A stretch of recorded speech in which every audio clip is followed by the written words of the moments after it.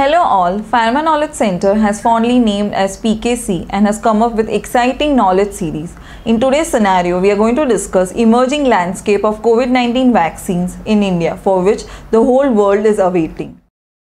Your question are answered at the end of this video. When will we know a vaccine works?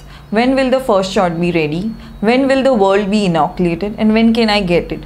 To get the answer, stay tuned. We are going to discuss overview of different candidates for which Indian companies that had declared their progress to develop a vaccine against novel coronavirus, out of which 3 Indian companies are leading testing vaccines for COVID-19 in humans in expeditious trials.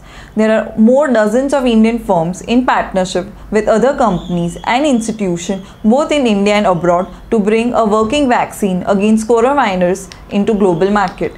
So first company that we are going to talk is Biotech.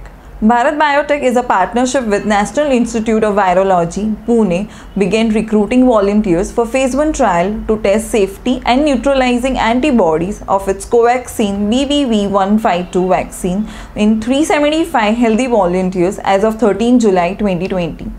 Biotech intends to continue with a multi-centric randomized double-blind phase 2 trial with 750 volunteers to see how safe and effective the BBC152 vaccine is in larger group. They are also in collaboration with Thomas Jefferson University to develop a recombinant deactivated rabies virus containing the spike protein against SARS-CoV-2. With the backing of DBT, Biotech is aiming to enter human trials with the vaccine by December 2020. Second company which is involved in vaccine production is Serum Institute of India, which is backed up by Poonawalla Group, is currently carrying out a randomized double-blind study of a recombinant BCG vaccine, that is VPM 1002, for severe cases of coronavirus infections. The vaccine is further development of 100-year-old BCG vaccine, which is still widely used to treat the tuberculosis. In the ongoing phase 3 trial, in 5,945 volunteers, Serum Institute is testing whether the vaccine reduces the severity of COVID-19 in high-risk patients. Serum Institute has also said it will begin testing for the Oxford AstraZeneca vaccine, that is ADZ122 vaccine, in India soon. It received no-go for Indian regulation for its trial protocol test and it's expected to run a revised version of Indian regulator CDSCO in few days of time. After promising a result that have been found around mid-July 2020 for early trials, the experimental Oxford AstraZeneca vaccine, which is also very promising, Serum announces that it will manufacture million doses of the vaccine after seeking the required approvals.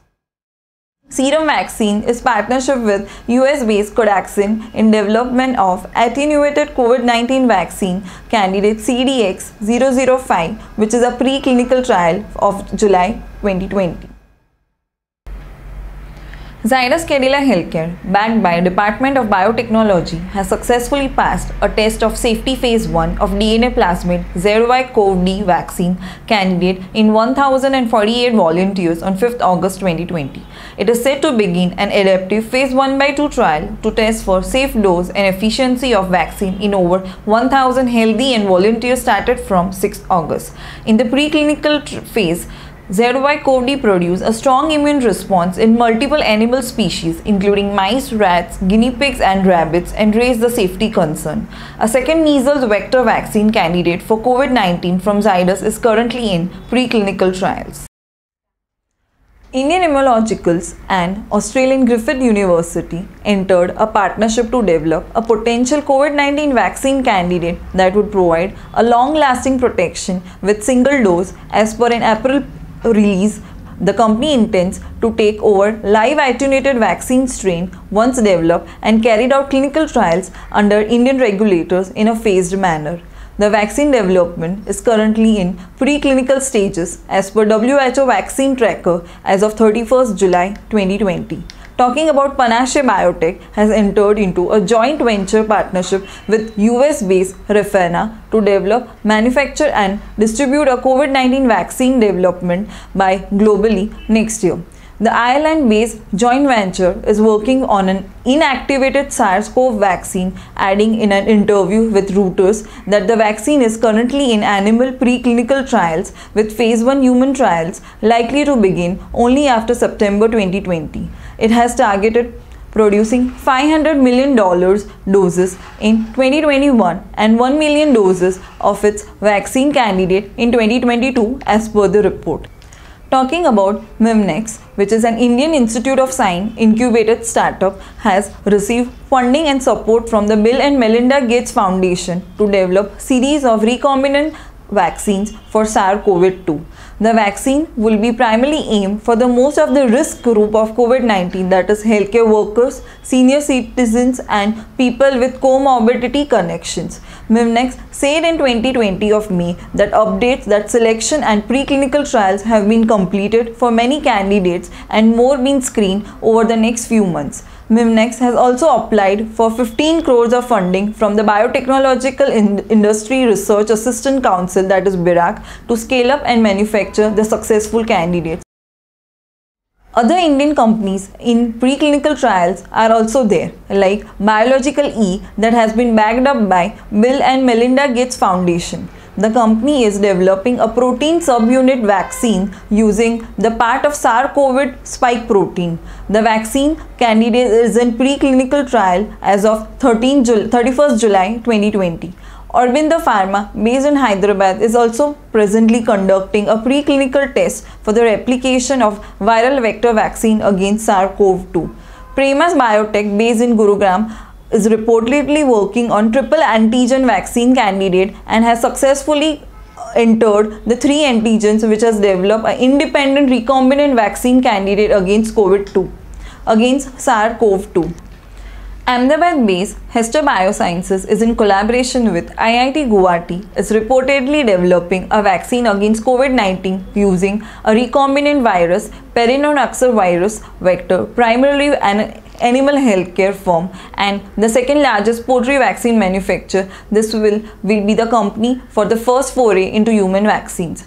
Gujarat Biotechnological Research Centre, that is GIRAC, has partnered with Nubit Supratech, an Ahmedabad-based pathology lab under the Nubrak Diagnostic, to develop COVID-19 vaccine recombinant and the diagnostic for it. When can I get it? First supply last this year or early next would likely go to the rich nations who are deemed by government to work in essential industry or who are at the greatest risk from the virus. When will the world be inoculated? The wait time of COVID-19 vaccine will likely to be begin longer for the people in developing countries which don't have early supply deals. Complication after recovering from COVID-19. Top sources in the health ministry have indicated that the government is taking the long-term effects of COVID-19 very seriously in terms of evaluating how recovered patients are faring. Several complications have been reported after recovery, with the reappearance of common symptoms like loss of smell and taste despite the patient being away from the infection. Persistent fever, chest pain, cough, weakness and body ache are some of the common symptoms we are seeing in the patient which are recovered even after 4 or 5 weeks ago. These are the issues that can solve in a OPD also, but there are patients who required high oxygen and were on ventilator support. These patients are coming back to us with the severe breathlessness and weakness and even cardiac manifestation at times, said Dr. Chatterjee. Pharma Knowledge Center also strongly disagrees vaccine nationalism globally to fight against COVID-19 for economically weaker section of society. Thanks for watching our informative video. To get more updates, please like our video and share our video. Thank you.